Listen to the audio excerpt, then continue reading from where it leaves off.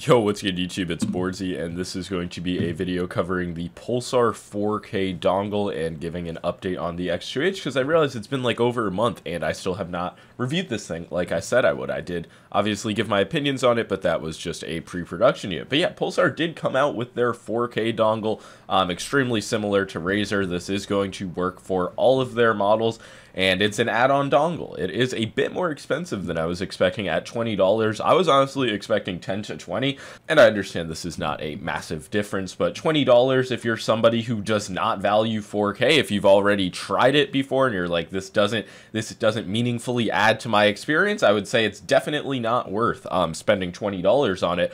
But if you're someone like me who has a high refresh rate monitor, advocates for 4K, like you've been using it for a while, then I would say just absolutely go for the Pulsar dongle, especially since it's going to be compatible with the X-Lite V3. Basically, if you're a mouse enthusiast, no doubt, just get the Pulsar dongle. You're just going to want to have it. But if you're just somebody who's more casual and you don't find it necessary, 1000 Hertz is definitely going to be good enough. And I don't know, but let me know what you guys think about companies doing the separate dongle route, because I guess not taxing people for it, like in the price of the mouse if they don't want it, is a good idea compared to something like the Ninjutsu Sora that's $120 and comes with a dongle. Yeah, I do want to quickly mention one bug, I guess, or not a bug, but it is a feature that you can connect two mice to the same dongle, but if you have both of the mice turned on or just accidentally touch one, then they do start to act funky.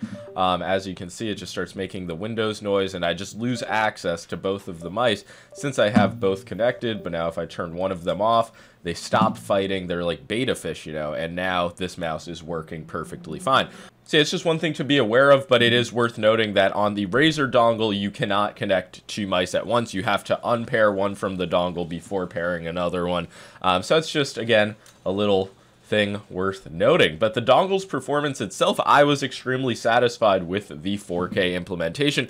I did not have any stutters, like noticeable FPS loss. Obviously, it's going to work in some games better than others, but in Fortnite and Kovacs, really, I did not have any issues with the 4K. And obviously, games like Overwatch, Valorant, I haven't tested CS2, but I would imagine that is, again, going to run extremely well with 4K and higher polling rates. So in terms of performance, if you're somebody who bought into 4K, I'd say this is going to be an average 4K experience. I do run every mouse I use through Mouse Tester. I can start putting those graphs, because people have really been on me lately for not fucking putting any testing in my videos. But it's like, guys, I've been doing this for 4 years. Like, it's not just going to change because people are posting shitty end-to-end latency tests. Shout out to House Gaming. He's doing the testing very right, but I'm not going to fucking do what he does.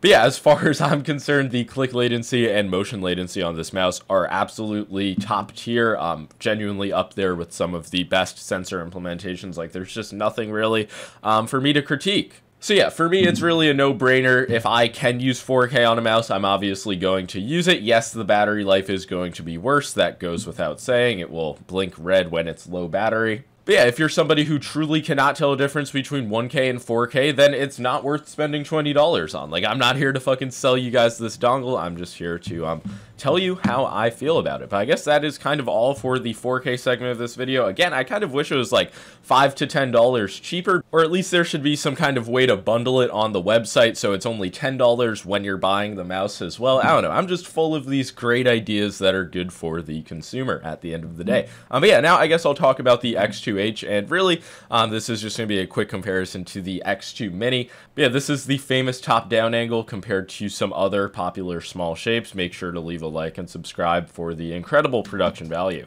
But yeah, another good comparison is definitely the OP1 Wii from Endgame Gear, because it is going to feel like a larger mouse. It also does have much flatter sides, but similar in the fact that they both have a high back hump in the palm of your hand. So yeah, best way to put it is if you're looking for something more compact, go with the X2H, but if you want something more narrow, longer, just stretched out, I guess that would be the case for the OP1 Wii. Obviously, factoring in tech, the mouse is going to be a bit cheaper, but there's also no 3395 sensor, no 4K compatibility. You can really determine how much that matters. I get very similar scores when testing these head-to-head in Kovacs, which I've decided is all that matters at the end of the day. But between the X2H and the X2 Mini, I definitely prefer the X2 Mini. I don't know if it's just because I'm more used to that shape. I've been using it for longer, but specifically for fingertip, grip and just the flat sides in general, I don't find it to be worse for claw grip. I think if anything, there's a bit more like finger maneuverability on the mouse, where with the X2H, it's kind of like very locked and stable in my palm, but there's just not as much maneuverability. I really don't think that's a bad thing. It's just going to come down to what shape you prefer. The X2H was made just to be an X2 with a bit more curvature and a hump. Like, I'm using pretty much the exact same grip style on both of these mice. The only thing that changes is how much of my palm is contacting the hump of the mouse. I'm really only talking about the mini sizes because to be honest with you guys, that's all I use. The X2H medium just feels super bulky and chunky, kind of like a ZA12. It's just not a mouse that I enjoy using. And the X2 medium is just a fine mouse, but I just find it to be, once again, worse than the mini for the grip styles I use. And people think I have small hands. I have like 21 by 11 centimeter hands, but I just have always enjoyed using smaller mice. I have no issues whatsoever with the build quality on my X2H. I'm gonna get shot dead like Kennedy for saying it, but feels on the same level as like my Endgame Gear mouse's build. Pretty much the same as the Superlight, which might just feel stronger than anything, even though there has been some reported creaking on those. But yeah, I really have no issues with the build, no issues with click quality, and this is a unit that I've had for some more time now. All of the buttons are solid. So yeah, at the end of the day, I'm very satisfied with the X2H. Once I got it hooked up with the 4K dongle, it just absolutely felt like a top tier mouse, as it should, since it costs $100, you know?